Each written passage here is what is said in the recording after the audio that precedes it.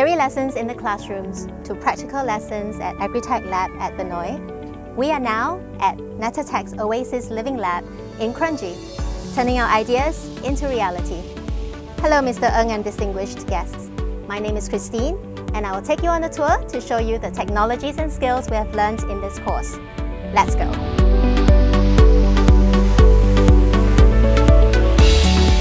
This is an aquaponics system we set up using recycled material. With aquaponics, food is grown organically without using commercial fertilizers. So what we grow is safe to eat and extremely nutritious. And this system is also reducing our carbon footprint and is environmentally sustainable. As you can see, these vegetables do not require any soil or weeding. Aquaponics basically mimics nature's ecosystem and it maintains a balance with our environment and produces very little waste. Waste from the fish are processed in the biofilter to produce nutrients and clean water for the vegetables. It then flows back into the sump tank and the water will be pumped into the various grow area to be used by the vegetables and flows back into the fish tank, and the cycle repeats.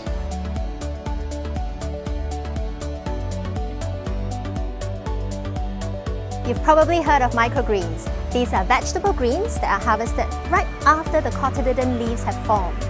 Microgreens add sweetness and spiciness to foods. Although small, they pack a nutritional punch. Hi! Microgreens piqued my interest in growing edibles. I took up this course to advance my knowledge in this area. I've learned that there are soilless growing media like cocoa peat or peat moss.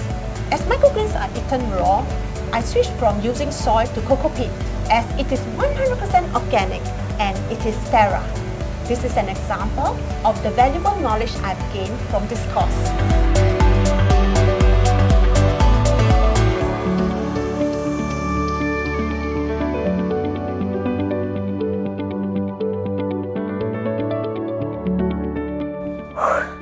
The packing room is the best place to be on a day like this. Yeah, it's not only cools you down, but actually it's the beginning of the cool chain. And it retains the freshness of the produce so that it helps the everyday distribution channel.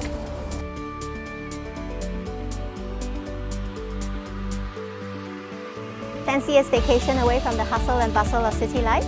These converted shipping containers allow staycationers to learn about environmental sustainability. For example, our rooftop system turns Singapore humidity into drinking water. As an artist, this staycation area that I did together with my classmates is my favourite part of this learning journey. The prospects are exciting. I can imagine visitors coming here to learn how to grow their veggies and to have fun too.